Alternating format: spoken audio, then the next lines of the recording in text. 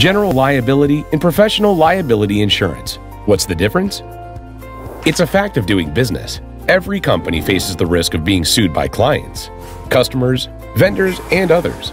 Fortunately, small business insurance can protect organizations from various types of liability. Two common forms of liability insurance are general liability and professional liability. While the names sound similar, the policies are different in what they cover.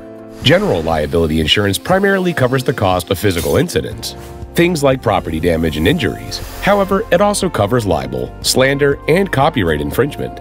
Professional liability insurance addresses incidents that typically involve financial damage, rather than physical injuries or property damage. These include issues like providing incorrect advice or services, or omitting important advice altogether. For that reason, it's often called Errors and Omissions insurance, or E&O. Virtually every company has general liability risks, like visitor slip and fall accidents at their business location.